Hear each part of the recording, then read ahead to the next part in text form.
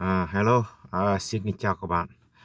Chúc các bạn một ngày vui vẻ, hạnh phúc, thành công trong cuộc sống. Chúc các bạn học sinh học thật tốt.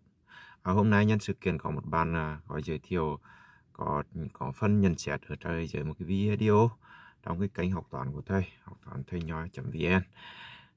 Thì hỏi thầy về cách học như thế nào cho hiệu quả phần bất đẳng thức. Thì hôm nay thầy sẽ chia sẻ một số cái vấn đề. Hy vọng rằng với những cái sự chia sẻ của thầy thì các bạn sẽ học tốt cái phần này. Đấy. Thì bất đẳng thức là một chủ đề khó, thường thường xuất hiện ở trong các cái câu học sinh giỏi, hoặc là tuyển sinh vào lớp 10, hoặc là ôn thi giữa kỳ thì cũng là mức độ cao. Bất đẳng thức thường là câu mức độ cao. Thế thì nó là có cái cơ sở để chúng đánh giá cái năng lực tư duy của học sinh rất tốt. Và cụ thể rằng những học sinh học được bất đẳng thức thì rõ ràng những các cái phân môn khác thì các em cũng tiếp cận vấn đề một cách tương đối tốt, thậm chí là tốt. Và trong các kỳ thi Olympic quốc tế quốc gia thì thường thỉnh thoảng lại có những câu bất đẳng thức rất đẹp, rất thú vị, đòi hỏi sự sáng tạo và ở lời giải. Đương nhiên những bài ở cái tầm đó thì rõ ràng là để cái tính mới rất cao. Thế thì học bất đẳng thức thì các bạn phải chia cho thầy hai cái phân loại, hai cái mức độ cơ bản và mức độ nâng cao. Đấy. Mức độ cơ bản là mức độ mà các bạn phải biết đầu tiên các bạn phải nắm các cái tính chất cơ bản của bất đẳng thức kết hợp với các tính chất đại số, rồi các bất đẳng thức cơ bản, và các bạn biết cách áp dụng các bất đẳng thức cơ bản, các cái tính chất bất đẳng thức để giải các cái bài toán về toán học hoặc là vật lý mình thông thường. Đấy. Chẳng hạn như bài toán tìm giá trị lớn nhất của những biểu thức tổng các cái giá trị dương, hoặc là tích các cái giá trị dương tổng không đổi, hoặc là áp dụng bất đẳng thức để giải các cái quy tắc bất đẳng thức để giải bài phương trình. Thì đó là mức độ cơ bản. Thì mức độ này các bạn phải đạt đến. Những bạn học sinh đại trà, những bạn học sinh ở mức độ trung bình khá thì các bạn phải học bất đẳng thức ở mức độ này các bạn nhé. Cái mức độ này thì đòi hỏi các bạn là phải nắm vững các cái tính chất cơ bản thôi, các cái khái niệm cơ bản. Còn mức độ thứ các bất đẳng thức cơ bản. Còn mức độ thứ hai là mức độ khó hơn, là thường xuất hiện trong các kỳ thi. Do đó là các bạn phải nắm được các cái kinh nghiệm, các cái phương pháp, các bạn phải nắm các cái phương pháp chứng minh bất đẳng thức. Trong bất đẳng thức thì gồm có những cái phương pháp gì, những kỹ thuật biến đổi như thế nào thì các bạn phải nắm vững được cái đó. Đó là mức độ nâng cao. Chẳng hạn như sử dụng bất đẳng thức Cauchy để chứng minh bất đẳng thức, rồi phương pháp biến đổi tương đương, phương pháp sử dụng các bất đẳng thức hình học, phương pháp phản chứng, phương pháp đặt ẩn phủ đổi biến, phương pháp hàm số, hàm đặc trưng, phương pháp quy về một biến, phương pháp dồn biến, vân vân. Những cái phương pháp đó các bạn phải nắm.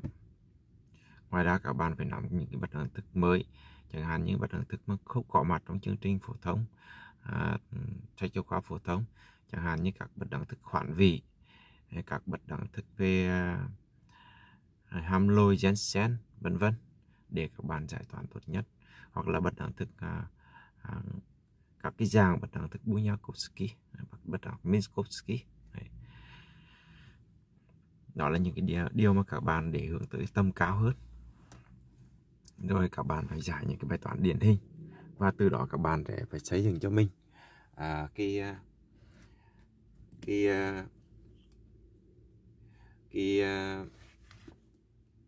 bất đẳng thức mới.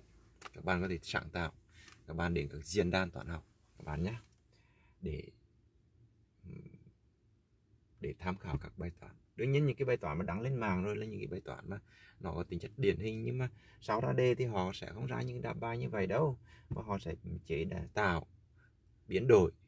Chẳng hạn như các cái bất đẳng thức vào trường chuyên, bất đẳng thức thi học sinh giỏi cấp tỉnh, trung học cơ sở hoặc trung học phổ thông, thì nó ở cái tầm là những cái bài như vậy, nhưng họ đã chế tạo, họ thay đổi tình huống như vậy, bài toán đã thay đổi một số, chẳng hạn biến đổi một chút thôi để có bài toán thi. Đương nhiên có thể lấy easy trong một cái tài liệu. Đương nhiên có một cái số trường thì họ lấy easy thì cũng được thôi.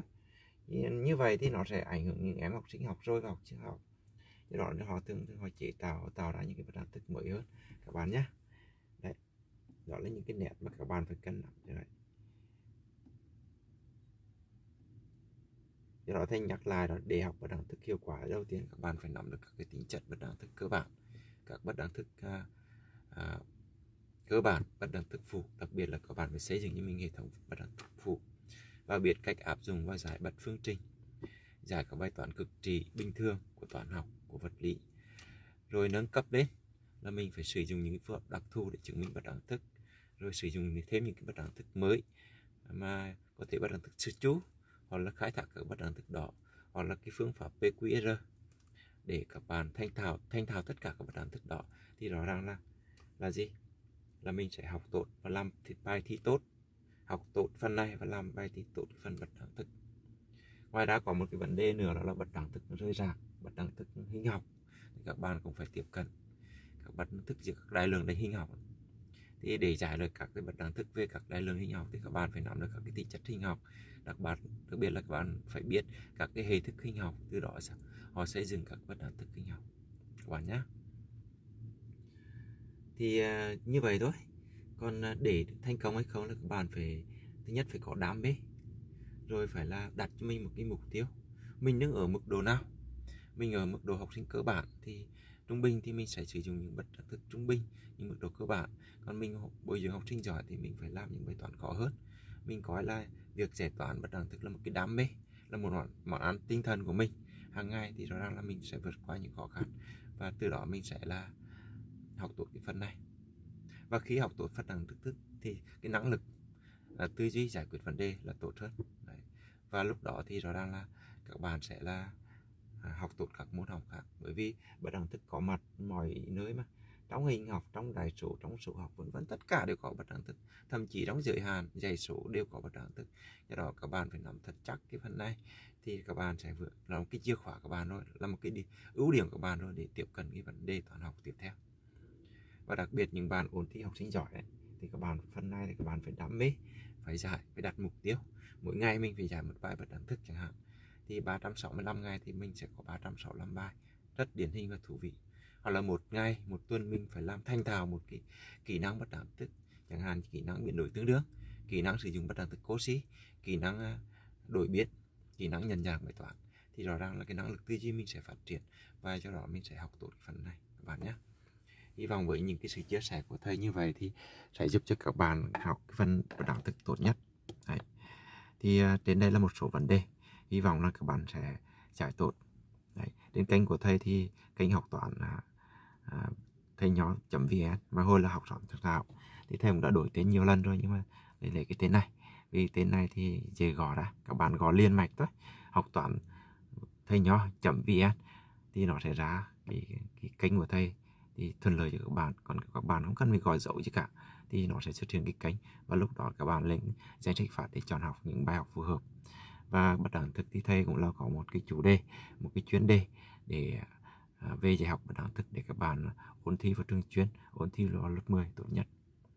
Hy vọng rằng những cái bài giảng như vậy sẽ giúp ích các bạn phần nào trong vấn đề học toán. Các bạn hãy vào Google, gõ vào YouTube, gõ học toán với thầy nhỏ.vn, không dấu không cách, thì rõ ràng lúc đó là xuất hiện kênh của thầy, và lúc đó các bạn sẽ vào danh sách phát để cập nhật các bài học phù hợp. Hôm nay thì cảm ơn các bạn học sinh đó đã bình luận, đã chia sẻ, nói lên cái trăn trở mong muốn học bất đẳng thức. Thì qua cái buổi là cái video này thì thầy muốn giới thiệu, hướng dẫn các bạn, chia sẻ các bạn cái cách học bất đẳng thức hiệu quả. Thì đấy là cái kinh nghiệm của thầy, đó là chủ quan của thầy. Thì các thầy khác giáo khác thì cũng có thể có các cái kinh nghiệm khác, nhưng mà đối với thầy là như vậy, ta chia thành hai mức độ cơ bản và mức độ nâng cao. Đối với mức độ cơ bản thì các bạn thực hiện như thế nào, còn mức độ cơ bản nâng cao thì các bạn phải là chịu khó nữa, phải là tìm những cái kỹ năng, kỹ thuật, những cái phương pháp, những cái bất đẳng thức mới và những cái bài toán rất điển hình, và từ sáng tạo ra các bất đẳng thức. Thì lúc đó các bạn sẽ học tốt cái phần này, và cơ sở là mình sẽ học tốt các môn học khác các bạn nhé. Với cái sự chia sẻ như thế thì hy vọng là giúp các bạn trong vấn đề học toán, và hẹn gặp lại trong những cái bài giảng hoặc là những cái sự chia sẻ về học tập môn toán tiếp theo. Và thầy qua đây thầy cảm ơn các bạn học sinh đã cho một cái nhận xét để thầy đăng cái video này. Cuối cùng cảm ơn các bạn đã theo dõi. Chúc các bạn một ngày tốt lành.